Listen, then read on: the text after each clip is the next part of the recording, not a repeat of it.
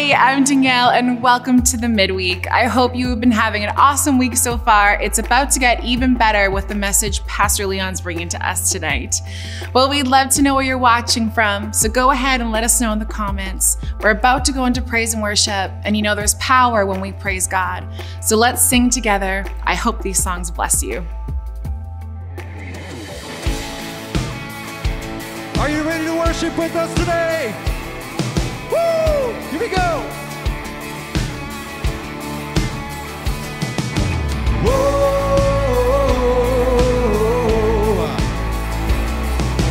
Whoa.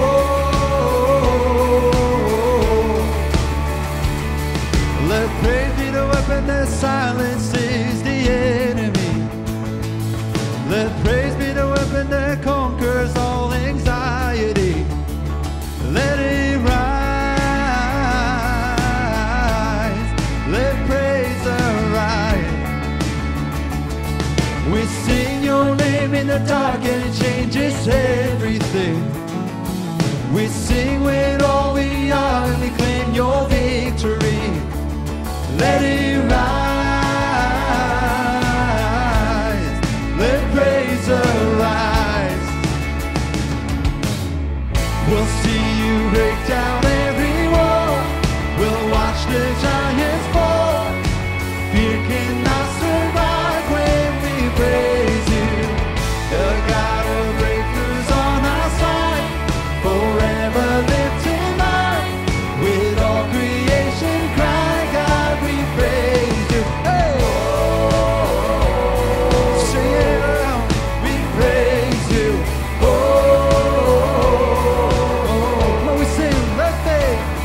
Let faith be the song that overcomes the raging sea. Let faith be the song that calms the storm inside of me. Let it rise. Let faith arise. Let it rise. We'll see you break down every wall. We'll watch the giants fall. Fear cannot survive when we praise you. The God of breakthroughs on our side, forever lifting high. With all creation cry, God, we praise you. Oh, oh, oh, come on, sing it, Joel. Oh, here we go. This is what living looks like. This is what freedom feels like. This is what heaven sounds like. We praise you, we praise you. This is what living looks like. This is what freedom feels like.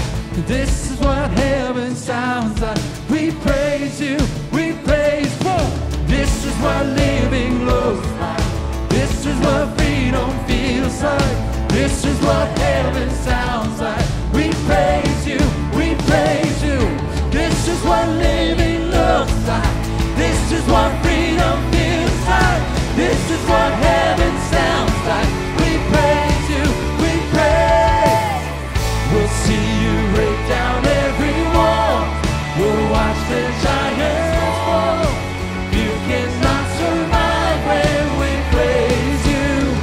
The God of breakthroughs on our side, forever lifting high. With all creation cry, God, we praise you. We'll see you break down every wall. We'll watch the giants fall. Fear cannot survive when we praise you. The God of breakthroughs on our side, forever lifting high. With all creation cry, God, we praise you. Oh, sing it out. Praise you. Oh, we praise, we praise, we praise. Oh,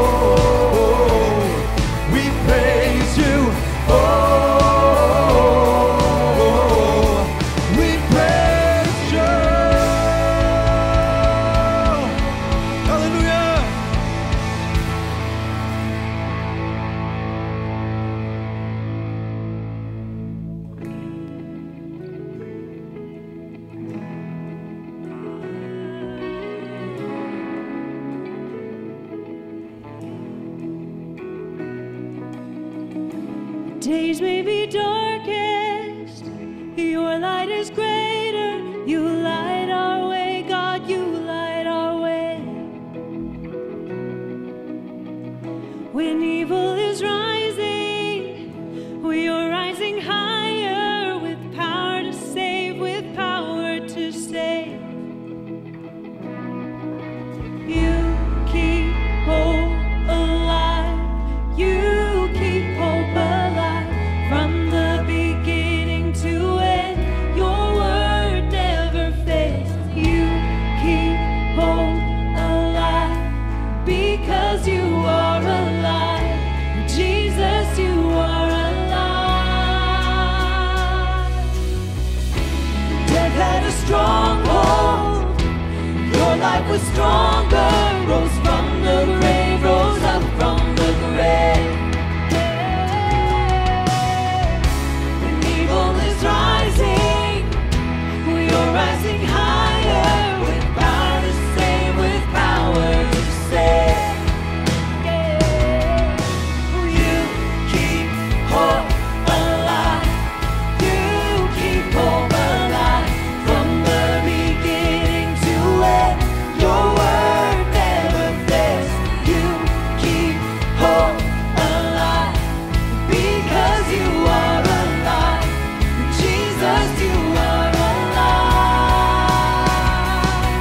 There's hope in the morning, hope in the evening, hope because you're living, hope because you're breathing. There's hope in the breaking, hope in the sorrow, hope for this moment, my hope for tomorrow, hope in the morning, hope in the evening, hope because you're living, hope because you're breathing, hope in the breaking, hope in the sorrow, hope in this moment, my hope for tomorrow. You keep hope alive. You keep hope alive from the beginning to end. Your word never fails. You keep hope alive because you are alive. Oh, Jesus, you are alive. You keep hope alive. You keep hope alive from the beginning to end. Your word never fails. You keep hope alive because you are alive.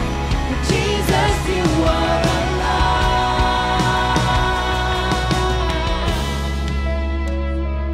We just want to encourage you today. So let's set our gaze on Jesus.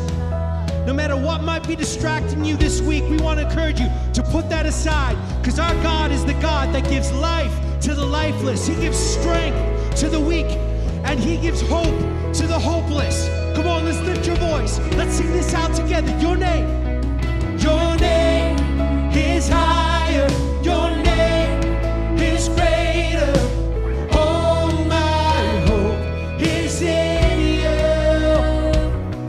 Your word unfailing, your promise unshaken. All my hope is in you. Come on, let's sing it out, church. Your name is higher. Your name is greater. All my hope is in you. Your word unfailing, your promise unshaken. All my hope is in you.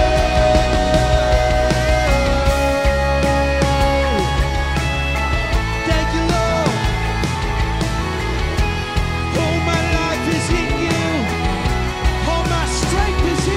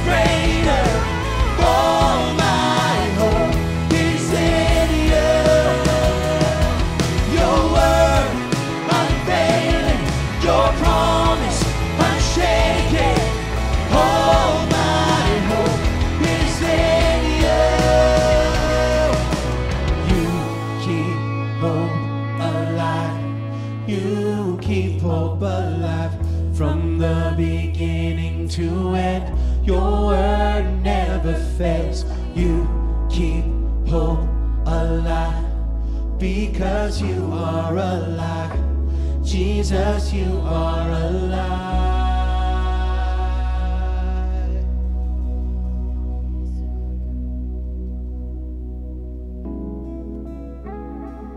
Whether you're watching in your vehicle, you're watching in your kitchen, no matter where it might be, we just want to encourage you to press in to the presence of God today, right now, in this moment. All those things that you've been harboring, that you've been keeping to yourself, we want to encourage you, let it go to God. Surrender what you have to God. His presence is here today. We just want to encourage you to worship. Worship Jesus together with us in this moment. Thank you, Lord.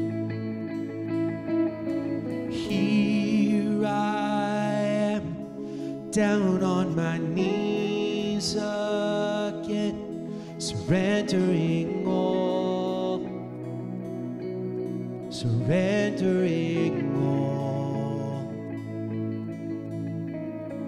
Find me here, Lord, as you draw me near. I'm desperate for you. I'm desperate for you. I surrender.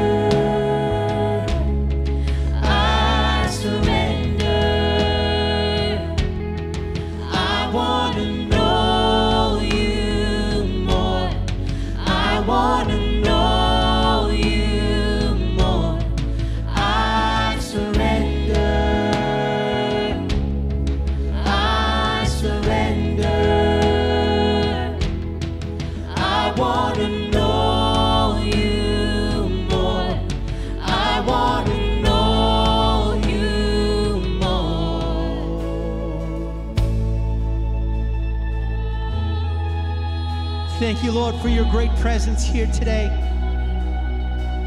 We press in today with you. We want to know you. We want to be with you. Come on, let's sing this out, church. Like a rushing wind, Jesus, breathe within. Lord, have your way. Lord, have your way in me. Like a mighty storm, stir within my soul. Lord, have your way. Lord, have your way in me. Come on, church, let's make that our cry today.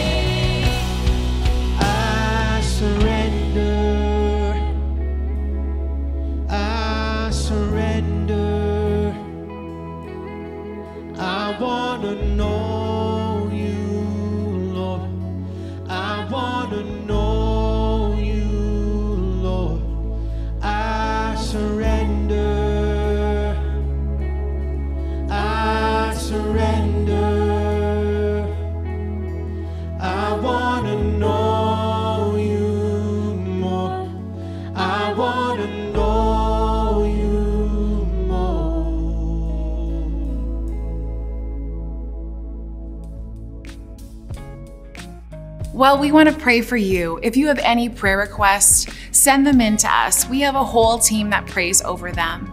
Likewise, if you have a praise report or how God has touched you, we want to hear about it. We want to celebrate with you. It's so encouraging to hear what God is doing in people's lives. Email us at prayerandpraise@springschurch.com. If it is your first time joining us, I want to quickly tell you a little bit about who we are. We are Springs Church, and our senior pastors are Leon and Sally Fontaine. And whether you are part of one of our sites or maybe you're a part of our online church family, we have a culture called LAUGH, and that's simply to love, accept, and to forgive. We want to be known by our love for others, and we accept each other, and you're accepted here, no matter how good or bad you think you are. As well, we forgive, and we choose to forgive because there's freedom when we choose to forgive. That's our culture here at the church, and it's what we want to do everywhere we go. Well, we're going to jump into the message. Pastor Leon is bringing it, so be ready, be expecting, because this is going to help shape your life. Hey everybody, it is so good to have you with me today as we dive into God's Word. Today, I want to just talk and take my time. And I hope that if you're watching today, that you can just set aside, put down whatever you're focused on, and listen carefully, because I want to show you how to have a relationship with God. I mean, to know Him, to begin to sense Him, to develop a relationship with Him that so many people wish they had. As a young man, I was blessed to grow up in a home with two amazing leaders, my mom and dad. My dad was a preacher and loved the Word. My mom was a teacher and she liked to explain. Preachers proclaim it and teachers explain it, and I got somewhere in the middle of all that. But what I noticed the most wasn't their acumen or their discipline in doctrine. They had that. But what I noticed was that they actually knew God's will. They sensed situation after situation. I would watch my dad know what to do as he sensed God directing him. When he was going through things and storms would push against our family or the church, I could see him spending time. You know, when you're going through something, it's amazing how we will look for our best friend or one of our best friends just to hang out with. And in that hanging out with them, if you're going through a time that is grating your last nerve, fear pushing at the very threshold of your heart and mind, and you're doing your best to stand strong, to believe God, there's something about hanging out with a friend and share, talk, agree together. And people who have good friends are very rich in life. I've heard many wise people who are older than me say that in your entire lifetime, if you can even have one handful, like 5 friends that you continually are growing and developing and can trust, you are a rich person. Because most people just go from friend to friend depending upon the season that they're in. And there's nothing wrong with having a great circle of friends that hang out with you. Some like golfing because you do. Some like shopping because you do. Some of them are the ones to go to movies with because they like movies and they have the same age kids. You should have a lot of friends. That's important. But then there are those that it's just hard to explain. I taught my kids not to tell somebody you are my best friend because it creates kind of a weird sense amongst your friendships. But have a circle of best friends, plural, and then Jesus is your best friend, is what I taught them. And so none of them will say, well, this is my best friend, unless they're talking about their spouse, because Christ is. And so this is what really touched me. And this is what made me desire the ministry at a time like 40 years ago when I had to make decisions about my career. I was going to be a lawyer, a doctor. It was one of those two is what I wanted to do. And then all of a sudden I knew, but deep inside I knew God was calling me to leadership in His family. And I don't know what I am. I'm one of the fivefold. And, you know, over the years, things seem to change, but just knowing that I was called to lead in the body of Christ. And the reason I wanted to was because it wasn't for me the chore. It wasn't dealing with boards, committees, or the bigger you get, the more you deal with persecution and people talking about you, lying about you. I saw all that and didn't want the ministry.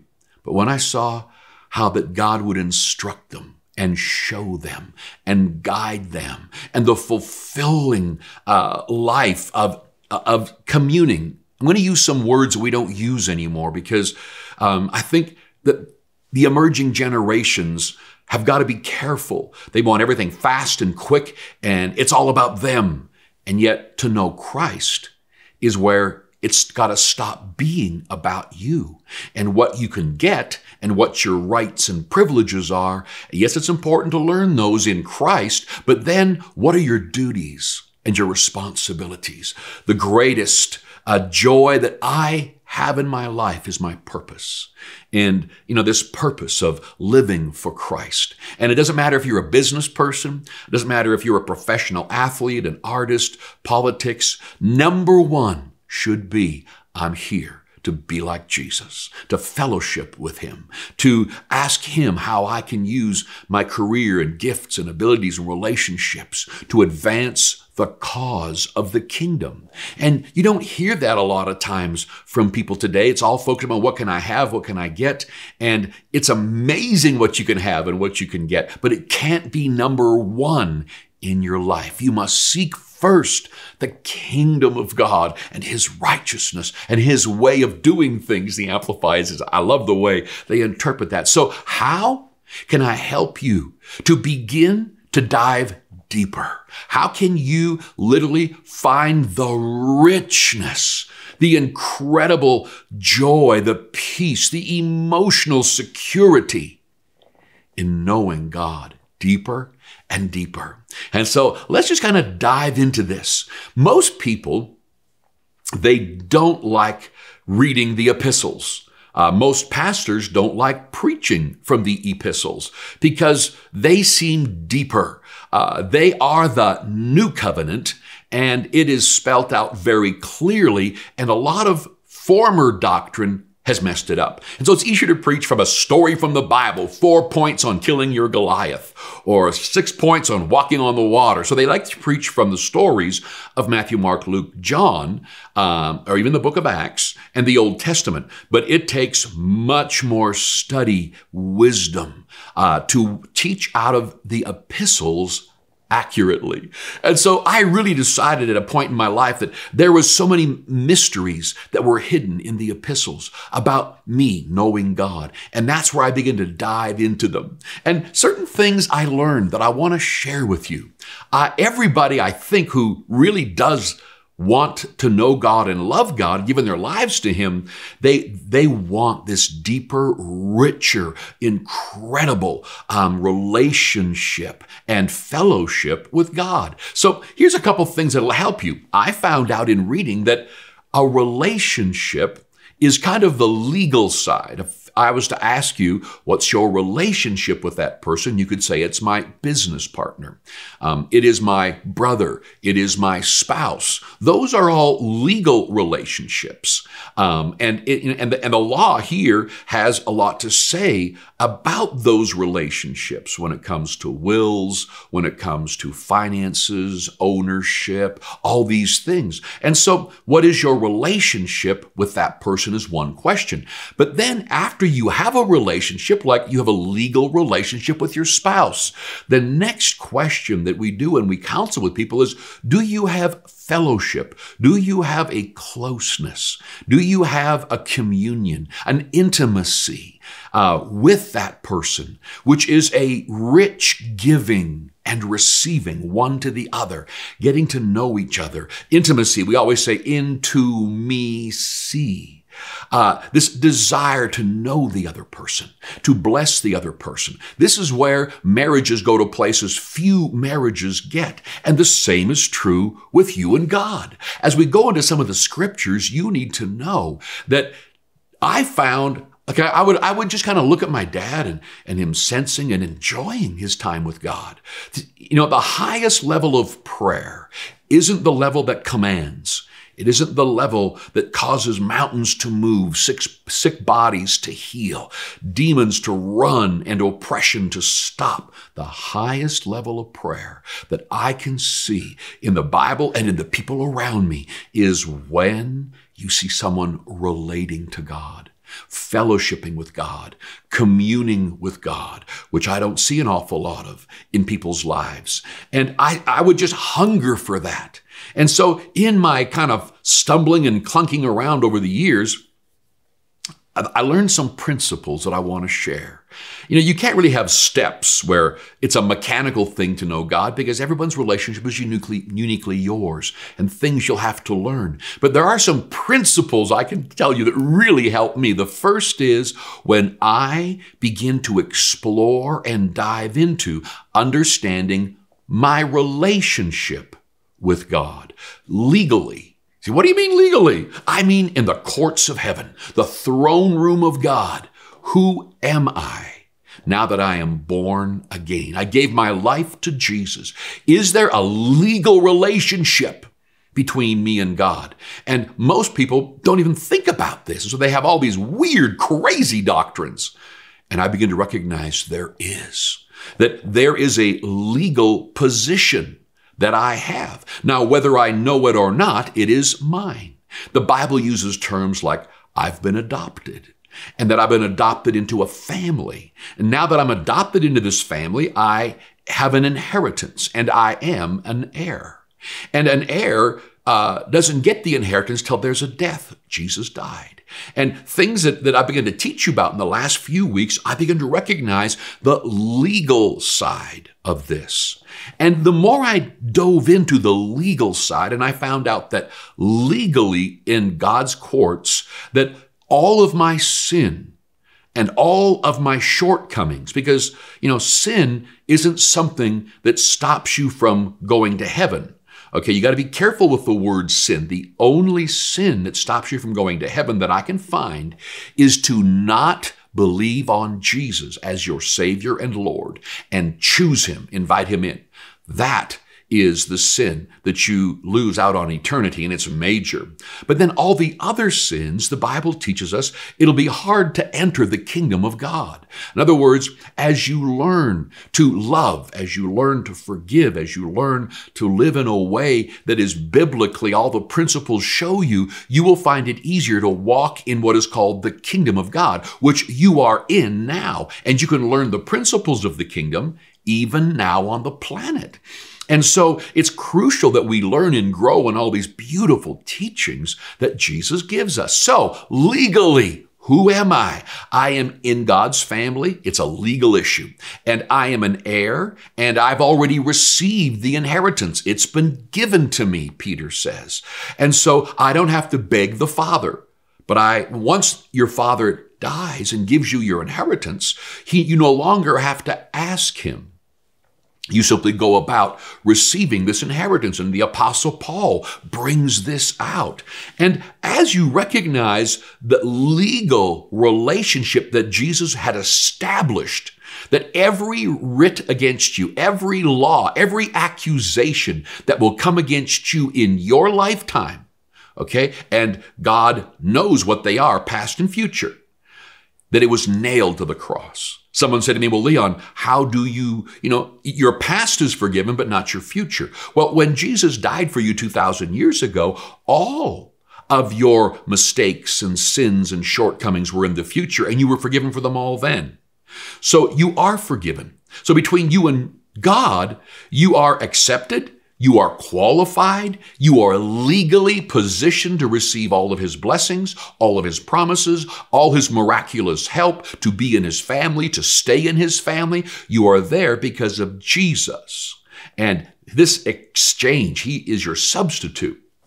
Now, as you begin to see the legal side, you begin to just desire to know this person. There's different times my friends have told me about someone that's in our church or that they know. And as they talk about this person and what he has done and who he is, and it makes me desirous as I'm listening to them, to meet this person and get to know this person. And the same is true here. As you dive into the Word and you see what He's done for you, He sent His only Son for you who died in your place, and that what Jesus did for us, what God, you begin to just go, oh my, and did you ever want to get to know Him? And so then this desire, and I just found that as I looked at the legal relationship that I had because of Jesus, that I begin to just desire Him as never before. As a deer pants for the water, so my soul longs after Him. To study the legal side of your relationship, it begins, you want Him. And then you begin to talk with Him, sense Him, and you begin to have a fellowship side, this vital side. Redemption is the legal side, but your born again experience, that's the vital side, the fellowship side, the communing side, the sensing and feeling side of this relationship. And then you are praying, which means prayer means communicating with God. Okay? You're communicating with God at an amazingly high level, and it just gets better and better. So I want to challenge you. Before this message is out and in the next message, I'm going to do a 2-part message here. I'm going to dive in to some of the Word of God and show you how to pray so that you are establishing your heart in grace. And by the way, that is the legal side. You are persuading your heart with your position in Christ. And as you do this fellowship, it just begins to rise up. And few people walk out and make their legal relationship with God a reality to them.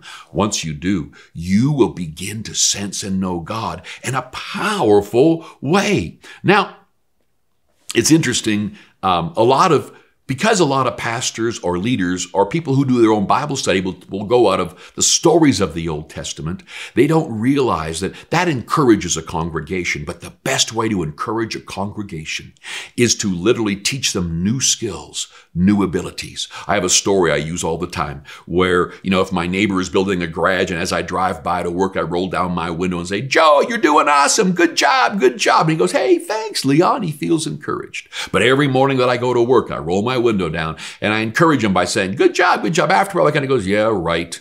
And so I'd often ask the congregation, I would say, what could I do to really encourage him? And they say, well, go help him. Well, with the limited time that I have, I can definitely do that. But an even greater way is to bring an air nailer over there to him because he's hammering away with his hammer and teach him how to use an air nailer. Well, that just speeds up his work times 10. And then rather than the saw that he's using to cut through those planks, I introduce him to a skill saw, just right through. Well, that cuts his time down another. And so he begins to have new skills, new tools. He gets lit up. And this is why this teaching today, this first session I'm just creating for you, I believe a desire.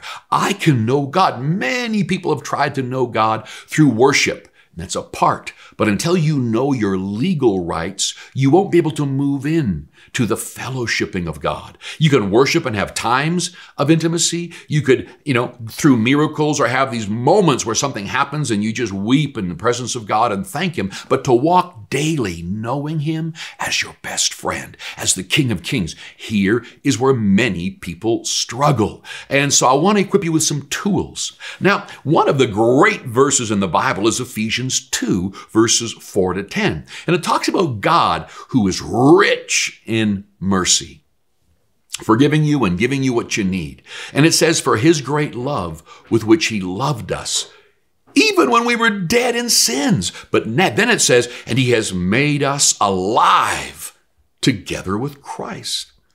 Now, when I found things like this about my legal relationship, that now that I'm born again, I was made alive. And I was made alive together with Christ.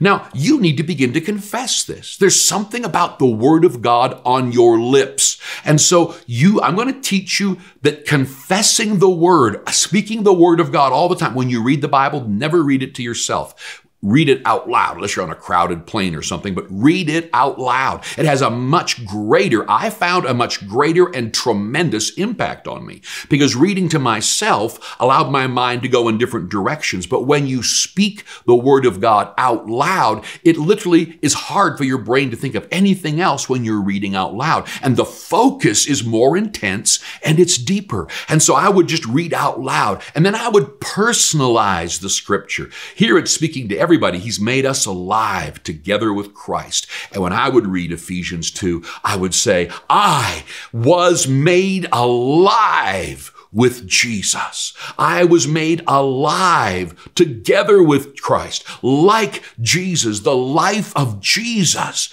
made me alive. And this, as I begin to speak out loud, this begins to be a reality to me. So what is this new life that I have? Well, then I'm like Jesus. I am made alive like Jesus was alive when he walked this earth. Now, this begins to explode all sorts of questions and revelations. Well, the life of Jesus came from Holy Spirit when it descended upon him when John baptized him there. And then from that point on, he did miracles. Well, it's the same Holy Spirit that came upon Jesus and is inside of me, upon me. I'm alive. I'm alive to do what? To do things like Jesus. I am made alive together with Christ. And then it says in verse 6, and he has raised us up together and made us sit together in the heavenlies in Christ Jesus. So now I'm going, whoa, what? So I was made alive like Jesus, and it says I was made to sit together in heaven with Jesus. Now, the throne room, when you walk into a throne room of a kingdom, where people are seated is the determination of their power and authority. And on the right hand of God is where Jesus is seated. But what's exciting about that is he is seated in his human body. Nail scars still in his hands, his feet. The hole still in his side. When we all are in heaven 100 years from today, the only person with scars will be Jesus. Everybody else's scars, you'll get a new body, the Bible says. And this new body is alive and healthy and healed, dynamic. But Jesus has to hang on to the scars, because when he sits at the right hand of the Father, he is the lawyer. And so anytime there's an accusation against you, or people or something would try to stop you from getting God's mercy, his grace, his miraculous, because of your behavior, because Jesus died, these nail holes in his hands and this spear hole in his side is up there, and we are seated with him in complete authority. So here, he's outlining that we are seated with him. And then it says, in the years and the seasons after, ages to come, Jesus is going to show the exceeding riches of his grace and his kindness to us. Well, what is grace? Grace is God's unearned favors. That means that the favor of God is all on you, and it's always in kindness and joy. And so in every year of your life, every season from single to married to father to grandfather, every season from student to university to, business to owner to doctor to whatever it is season that you're in, Jesus is continually showing you his riches. Whereas so many people are teaching, he's going to allow temptations and tests and trials, and you're going to just be living your whole life unhappy and tested and just hang in there. They paint a picture using scriptures out of context. Yes, we're in a real world full of tests and trials, but this says that Jesus is going to show you the exceeding joy, the exceeding grace, the favors of God, the kindness of God. And as you read the epistles, okay, and you find now tomorrow or the next time I preach this, wherever you are watching it from, I am going to dive through some unknown, unseen promises. We all think the best promises is the one about healing, the one about prosperity, etc. And those are wonderful. I'm going to show you promises in the New Covenant, promises in the epistles that are superior because they are stunningly huge promises that everyone seems to have forgotten. And these are the promises that you need to begin to speak and persuade your heart in. And so we just touched Ephesians, where it says, I am alive together with Christ. He has raised me up and I'm seated with him in that heavenly realm at the right hand of God. And every one of the seasons ahead of me, he is continually showing me his riches, his grace. They come as a favor, and he's always kind and loving towards me. I mean, I have literally only just confessed 3 phrases that I found in one chapter of all these books, and it's mind-blowing, amazing to realize this promise is forever. Oh my, I want to challenge you.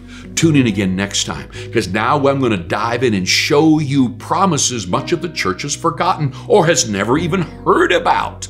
And so this is what I want to show you, because you are going to fall in love and get to know Jesus in a way you have never before. You'll have an ease of walking in miracles and signs and wonders like you have never seen or sensed before. And it will explode into the people around you, careers, this ability to win the lost, to go ahead with the very kingdom of God. These promises I want to show you for some reason have been omitted by much of those who know how to confess the word.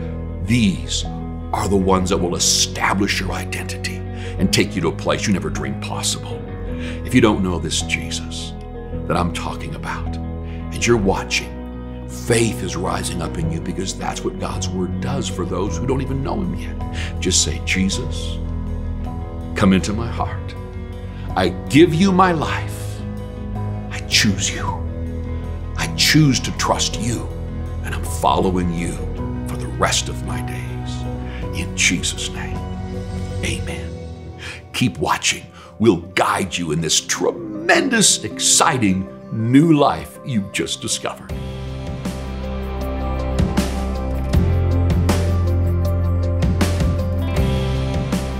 Well, that's it for the midweek. Thanks for joining us. I hope you were blessed, and we will see you this weekend at our drive-in services online. Have a great week.